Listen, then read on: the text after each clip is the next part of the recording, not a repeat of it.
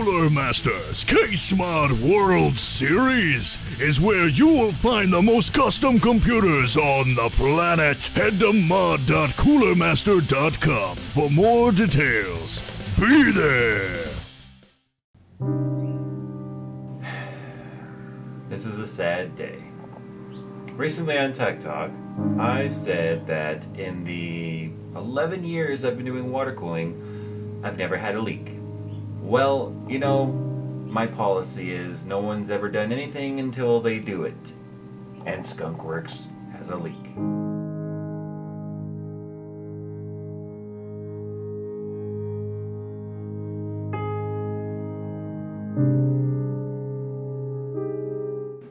Alright, there's Skunkworks in all her glory. Do you see how that right reservoir right there is a little bit lower than the left? Do you see how the levels are a little bit below the cap? Well, I have filled that reservoir up about an inch worth over the last couple of weeks. And I just assumed that the fluid was evaporating or still bleeding because these 45 mil thick radiators, especially when they're set up vertically like this radiator is, was just bleeding or still evaporating slightly, because you do lose some coolant through evaporation even in hardline and through soft tubing. But that's not the case. But as you can see, there's the proof in the pudding right there. So I had suspected that one of these fittings under here, one of these 90s, was leaking. So last night I cleaned it up and there was a drip in there, but I had a lot of tension pushed on this this tube right here. I had a lot of tension pushed on that when I had my old cables in there, so I thought that maybe it was just kind of binding on that 90 degrees. So I cleaned it up and it didn't seem to be dripping or anything. So last night before I did my live stream, I put that in there to see if it was dripping, and as you can see, it certainly is. There's even a little bit on the radiator right there that you can see. Let's see if I can get it to drip right now. No, not dripping, but I was doing that and I was able to get some drips to come out. So yeah, we're gonna be replacing that guy right there. The only unfortunate thing is the way that this system is set up is it connects to this end right here, and that just happens to be the hardest tube to bleed in this entire system. So that's alright. We enjoy this kind of stuff or we wouldn't do it, right? That's why we water cool. We enjoy this stuff. Even the failures. Now the way my drain system works, which probably freaks a lot of people out, is I just have a T-splitter coming off the pump with a little bit of extra hose and a fill port on there that has a plug, which I simply pull the plug off and let it drip down into the bowl. And then when I loosen up the fitting on the top of the reservoir, then it will just come running out. So there's a little bit of splashage, but I've got about $75 worth of nano fluid in this system, so I'm not about to lose it. So I'm going to go ahead and we're going to drain this bad boy now.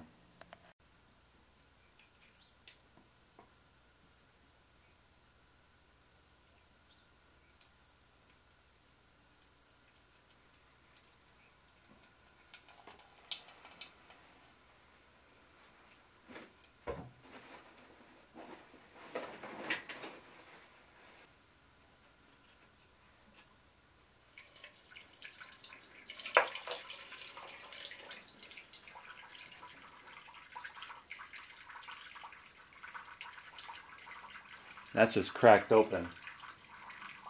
So there comes the rest of the fluid. Skunkworks is taking a pee. Hashtag Skunkworks peas.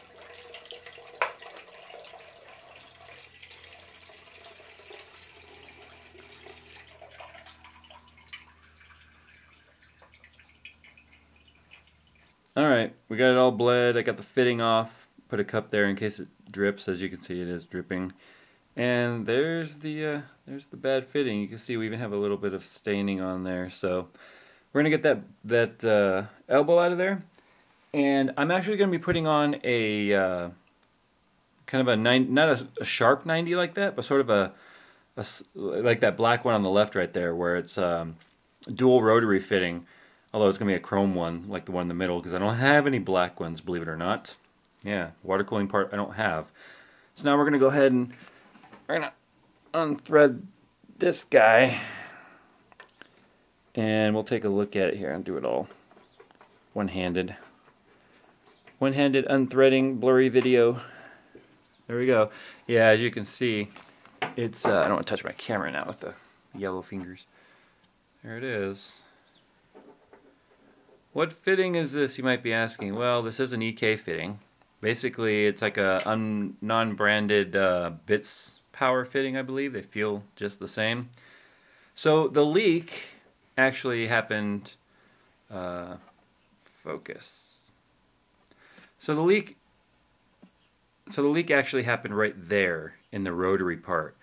And how does that happen? Well, I mean, really, the part doesn't move or anything, so I don't know. It just eventually, fluid worked its way into the O-ring, and once a leak forms, well, then it just gets bigger and bigger and bigger. So let me show you how much play is in there now. Okay, so here's the rotary fitting. It turns right there. That way you can rotate the fitting. That's why it's called a rotary. And these parts are held together nothing more than by the pressure fit of an O-ring and a groove in there.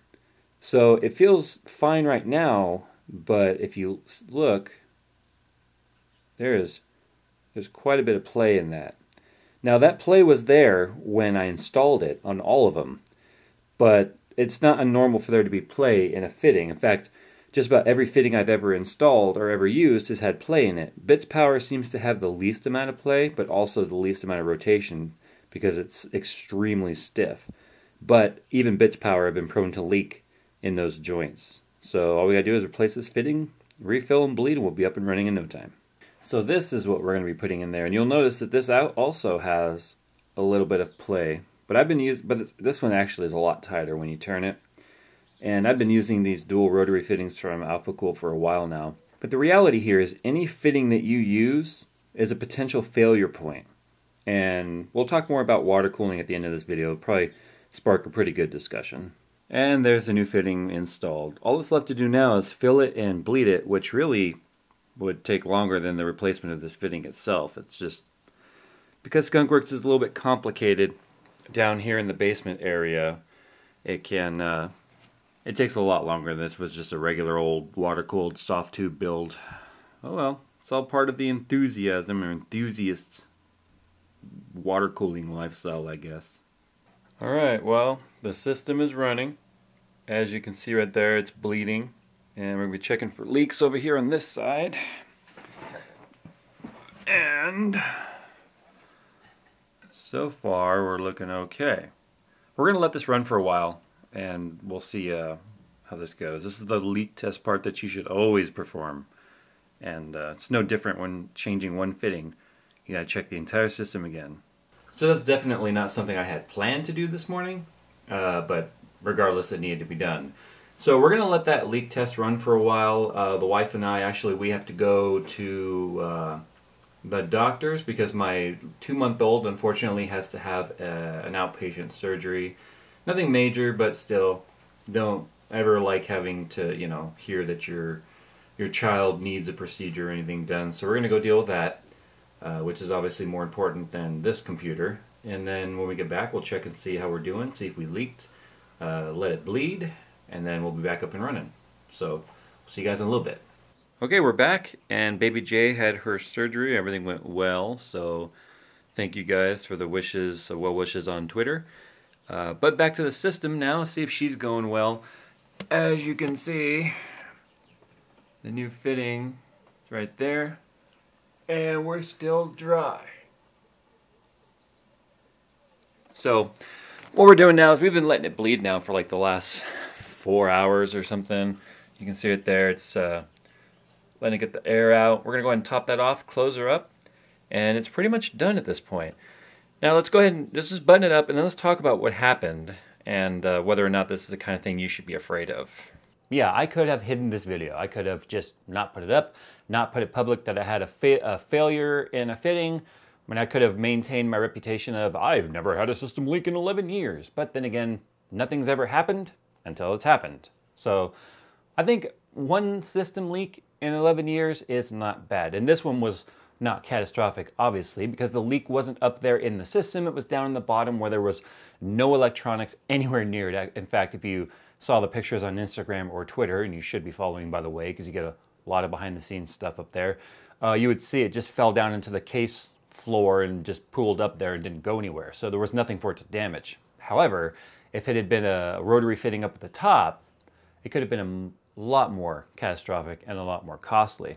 Now let's go ahead and talk about what happened here, whether or not you should still do water cooling and all that. So this is what was at fault, and I already showed you guys that. This is an EK 90-degree rotary fitting here.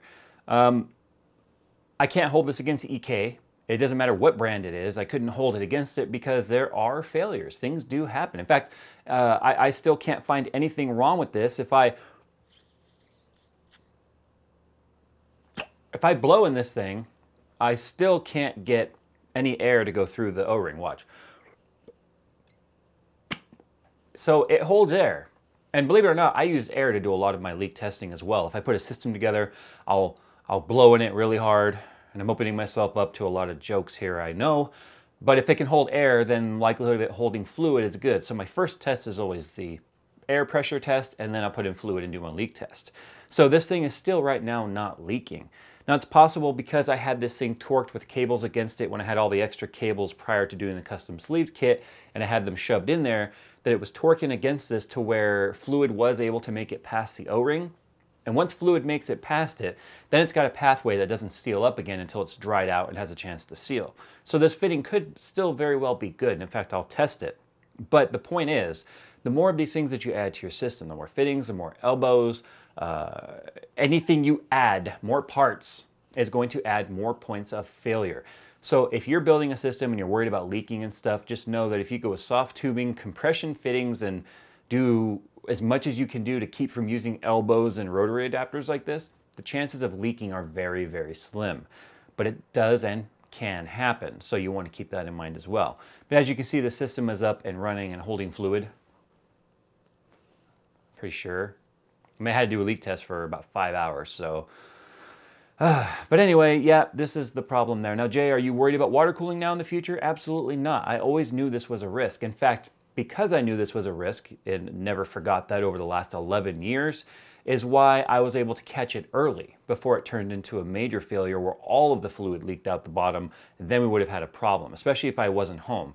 Now, it wasn't leaking when the system was off. It was only leaking when the system was on and built up pressure inside the system, and leaked even more when the system got hot and was doing, you know, overclocking graphics cards and gaming, because that was a graphics card loop that was leaking. The CPU loop was independent. That was completely unaffected by this.